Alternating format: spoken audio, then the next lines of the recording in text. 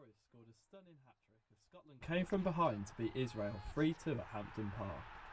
The Scots were silenced early on as they fell behind to a strike from Brighton's Beram Keogh,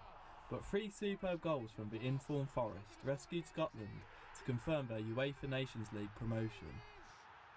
Celtic midfielder Forrest completed his hat-trick 63 minutes in to make it 5 international goals in 4 days,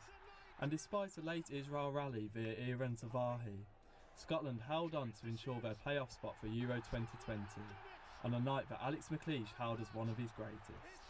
Poland came from behind to draw 1-1 against Portugal and ensure that they will be in pot 1 for the Euro 2020 qualifying draw. Andre Silva opened the scoring for the hosts, but a late challenge from Danilo Pereira gave Poland a route back into the game, and Arkadiusz Milik made no mistake from a penalty spot to confirm the Poles' status as a top 10 European side.